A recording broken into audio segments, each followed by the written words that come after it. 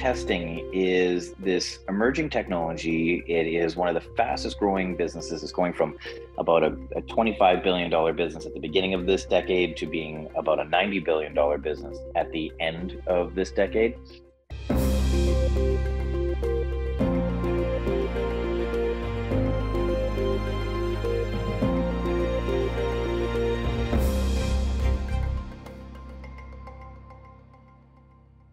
Hello and welcome to CEO Insights. I'm Marilyn de Guzman with Investing News Network. Our guest today is Hector Bremner, CEO of Avricore Health, and we're discussing innovations in healthcare technology. Hello, Hector. Hi, Marilyn. How are you? Good to have you here. Thank you. So let's start off with an overview of Avricore Health and your value proposition.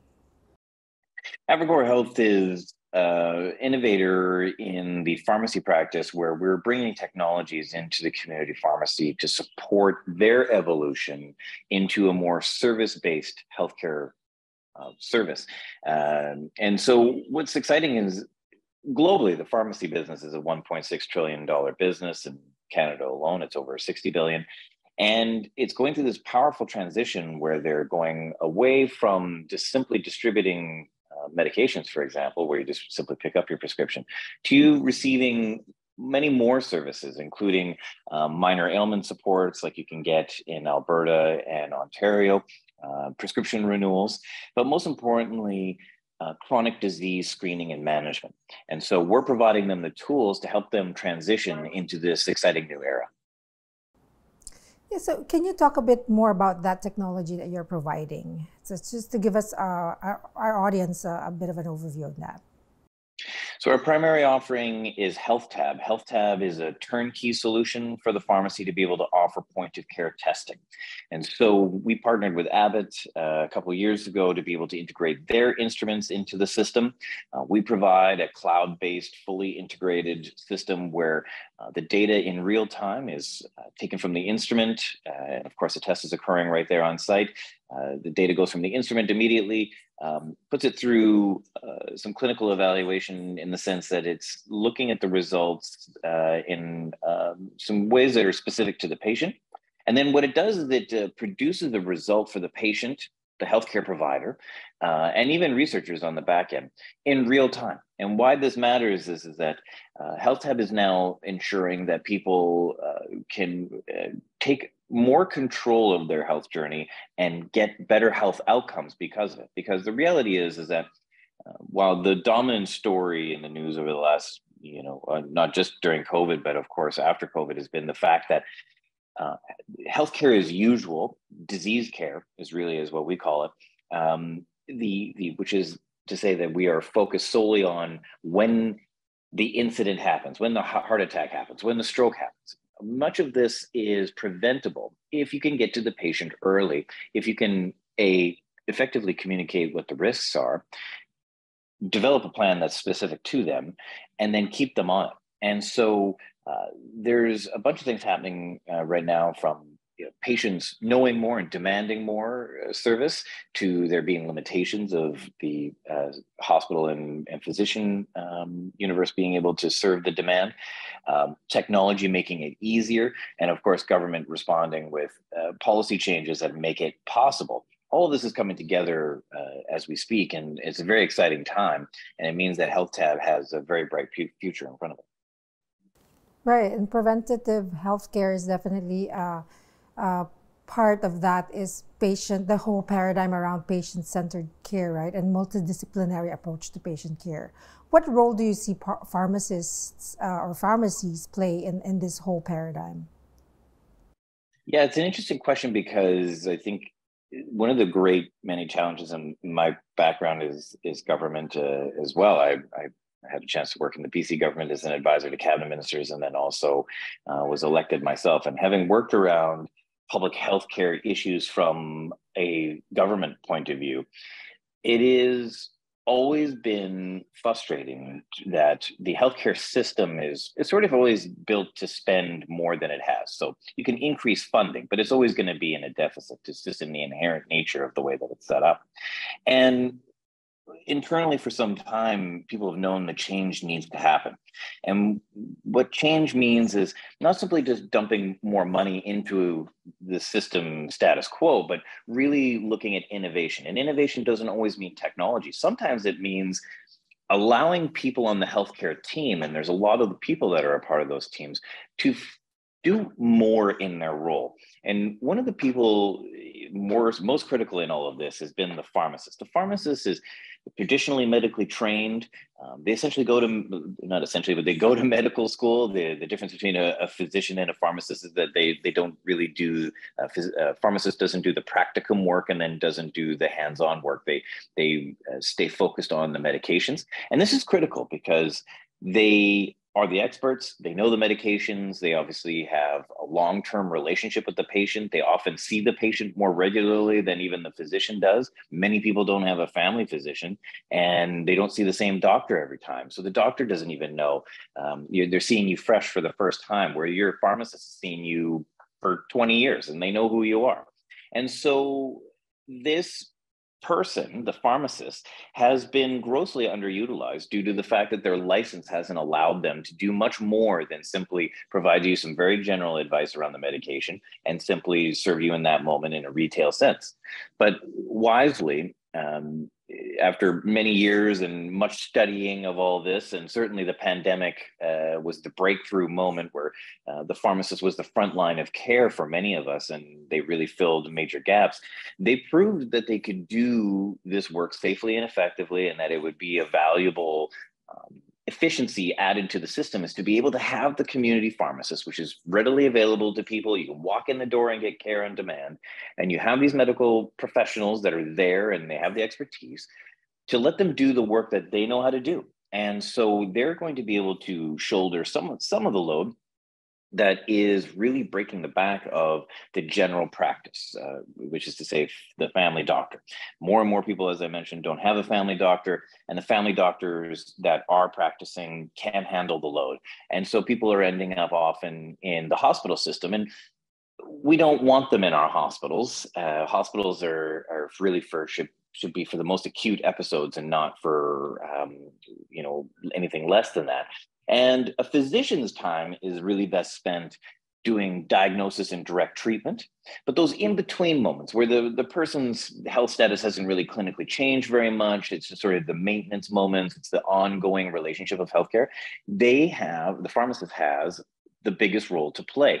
And so I'll close my thought on this and pointing out to people as well. In Canada, obviously, we have a publicly funded healthcare system. It's critical for people to understand that healthcare dollars don't just go to healthcare. They go to buildings, people, Post-it notes, papers, it goes to all the things that are in the building. And I think often as Canadians, we're disconnected from that fact that healthcare dollars isn't just going directly to care. But there's a new model that we have to be looking at very seriously, and pharmacy is a great place to do this, is where the private enterprise can pay for the Post-it notes and the staff and the building and run the practice in exchange for a fee for the service. And that means our tax dollars would be going towards healthcare. And so this is really efficient, it's really effective, and it makes a lot more sense when we look at the financial constraints of being able to meet the growing demand for healthcare and do so in a way that really puts dollars on the ground and gets to people. It doesn't get sort of just trapped up in the system, but really gets to the ground. And so we think the pharmacist plays a critical role in that. Of course, they need the technology to do it, and that's why we're so focused on this. Right, and there's also that element of patient education when it comes to preventative care, right? So, and pharmacies, I think, have done, perform that role in some form or another. So how does technology aid, maybe specifically, you're offering the innovations that you're providing, how does that aid in terms of patient education and patient taking care of their own health? One of the fastest growing areas of healthcare technology is beyond data, and that's a big conversation, and other sort of software components to it, is point of care testing. Point of care testing, for people that haven't heard the term before, just means anything that happens outside of a lab or a hospital. But it's a very general term, but it means that it could be like your iWatch that is monitoring certain health biometrics. If you're a person with diabetes, then maybe you wear a glucose meter or you're pricking your finger regularly. That's point of care.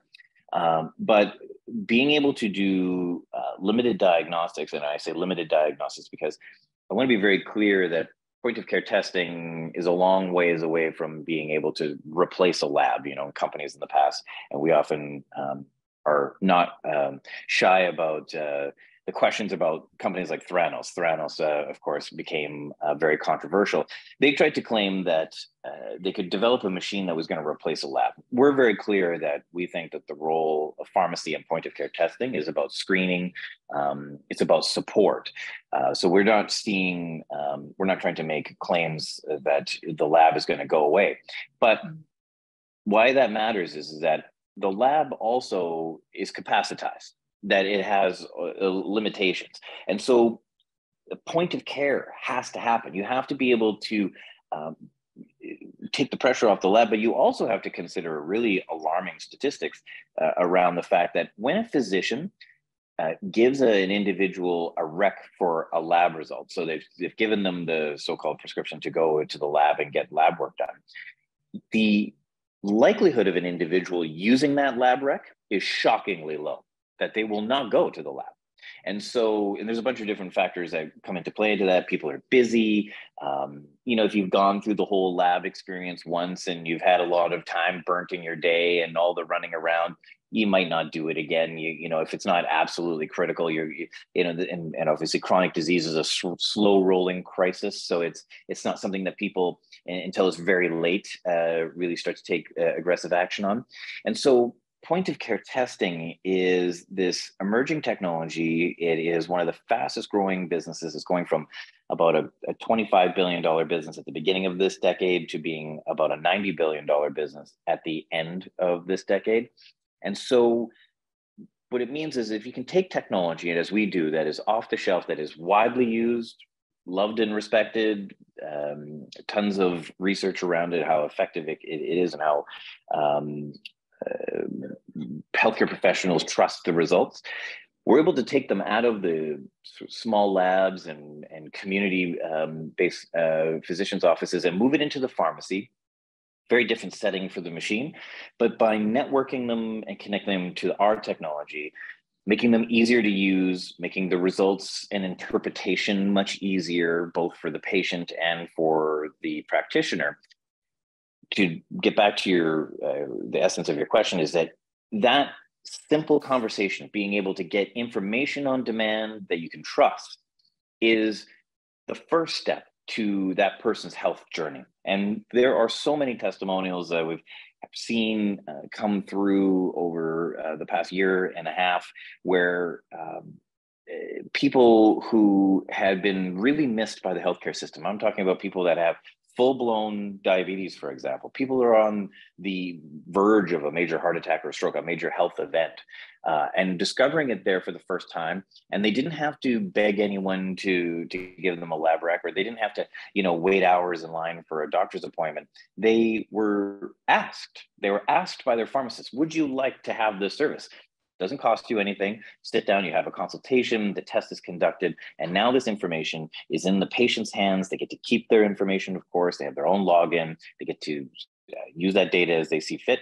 But also, pharmacists have also not really had access to this type of information about their patients. They've had a lot of historical information about their patients. Maybe they've known what prescriptions they've picked up in the past.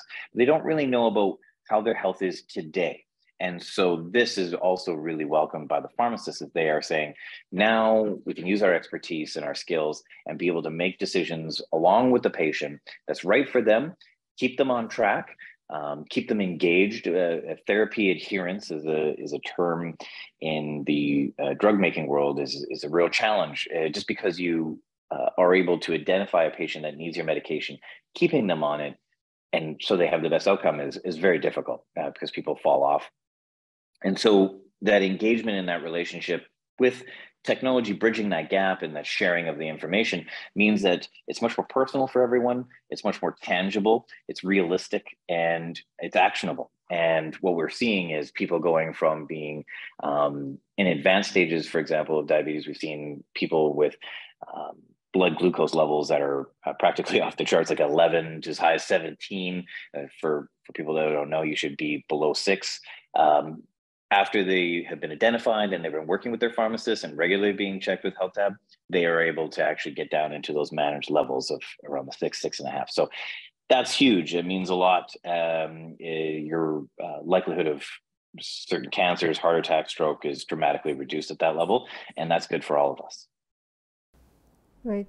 I wonder if you could provide your insights on where do you see the gaps are in terms of where the government can support growth of healthcare, or companies such as yourself, or like innovative companies that are providing this sort of measures that can close those gaps in our healthcare system. Like, what are your thoughts on that, and what are you looking for the government to provide more? Well, as we sit here today and we're having this conversation, the federal government of Canada has launched its most recent budget 2023. In there is quite a bit of new spending, including a new 10-year healthcare funding deal that is being finalized with the provinces. We're hopeful, and when I say we, I mean people that are both serving pharmacy and pharmacy itself. There's a great deal of advocacy being done behind the scenes, in every channel they can possibly use, in terms of advocating to government. And again, this is the pharmacy sector is doing a lot of really great work to say, hey, we're here, we should be playing a bigger role. We have information now, thanks to HealthTab, that can show you that in real time that we're having a real impact on patients' lives, and that the net result for government would be an investment in pharmacy to do this work, more of this work, directly reimbursing them at proper levels for this work, because the cost of simply seeing that patient every 90 days and doing that relatively low cost test compared to the cost of what a heart attack or a stroke costs the system is an exponential difference. So I think government now is starting to listen. I think, we're starting to see good movement. Several provinces have announced already that they are willing to change the scope of practice in their particular jurisdictions. In some limited cases, there's some funding for the pharmacy. But really, this new deal with the federal government was really critical in putting the new dollars that are so desperately needed. So we're bullish and very hopeful that as part of these new dollars, that some of it will be going to pharmacy. I think what government needs to be doing is directly reimbursing the pharmacists for screening of diabetes and heart disease and kidney disease, and then having ongoing funding for them to be able to do the work with the patient once they've been identified or been screened, to keep them on track. Because when we invest, or I should say, we're investing in heart attacks and strokes when we're not investing in preventative care. And so this is something that was a hard sell for government up until relatively recently. But I think that given the post-pandemic realities of where we're at, where a lot of money was spent during that time, economies have been disrupted, where as we sit here today, the discussion is, will there be a recession? Won't there be a recession? But it won't really matter, recession or not. Healthcare spending is the one recession-proof area. And government knows this. It's the one area where the spending demands are going to continue to increase. The reality is we live longer. We have more complex care needs, as the term is used, which means we have more chronic diseases. 50% of Canadians over 20 have at least one chronic disease. 1/3 of Canadians are either pre-diabetic or diabetic. So these numbers are not insignificant, and these are not things like,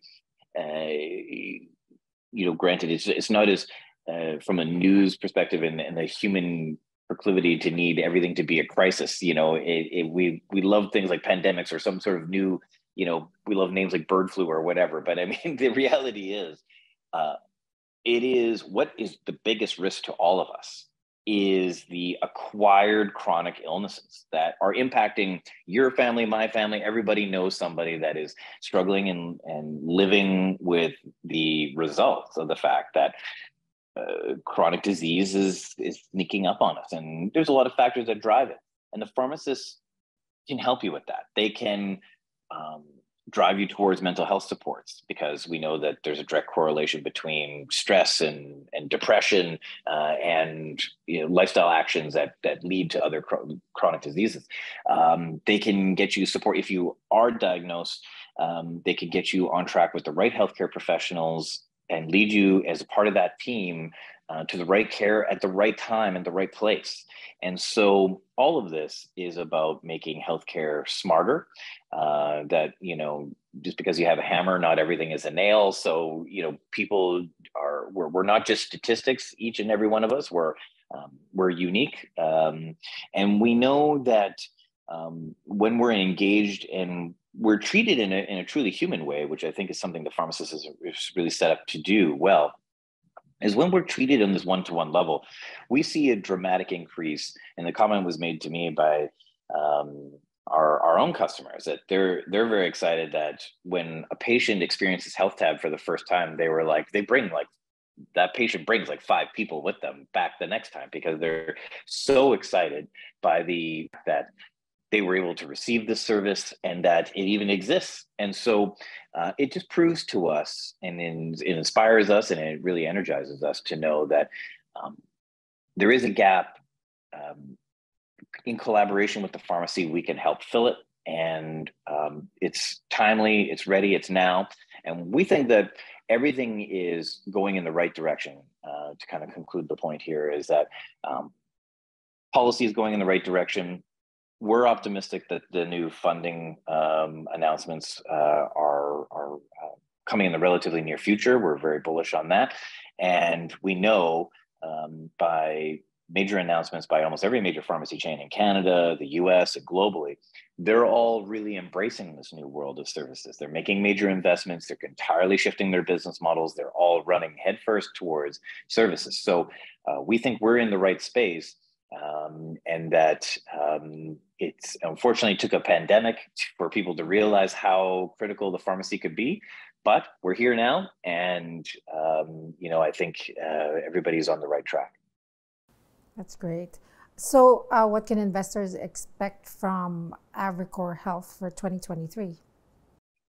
Well, we're going to see steady growth. We think throughout the balance of this year, demand is going to ramp up significantly as we grow the number of locations, more pharmacy groups coming on board. We obviously are pushing towards becoming a global platform. We don't just view ourselves as, although we're proudly Canadian as a company, Canada has been a great place to innovate and incubate. We do see really exciting markets opening up in front of us on the international stage. So throughout the balance of this year, you're going to see more growth. Last year, we had a fantastic year with over $2 million in revenue. This year, we anticipate to well exceed that. We also just recently had announced that we're currently at over 532 locations that have had their systems deployed, and those are all coming online now. And we're also very excited that we are deploying 100 ID Nows, which is a new device for us to deploy at scale, which is to say, I've talked a lot about chronic disease, and that's done with a specific machine called the Afinion 2 from Abbott. But we're deploying another Abbott device which does virological testing, which is a confirmed molecular test on site.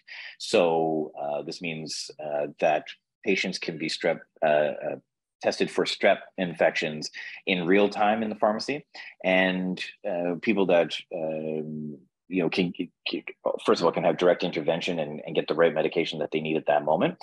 But there's a flip side to that, and again, government has been very concerned for a lot of years, and medical professionals have been concerned for a lot of years of the overuse of antibiotics. So it's also an opportunity to show people, because we've all had this interaction. I go to the doctor, I'm experiencing something, they just give you antibiotics, and so the nice thing is the pharmacist can say, well, no, we've confirmed that it's virological, it's bacterial. So we can steer people away from the overuse of antibiotics, which is a good thing for all of us. Get them the right medication at the right time and the right service at the right time. So very excited by that. So that's another thing that I think the investment community can expect from us is diversification of our services, more partners, greater growth and expansion, and us continuing to march down our path of being the most dominant player in point of care testing from a networked point of view in community pharmacy. Right, lots of great and exciting things ahead for the company. Thank you for sharing your insights today, Hector. Thank you. Well, it's been my pleasure. Thanks. And thank you for watching, everyone. Join us again next time for another engaging conversation on CEO Insights.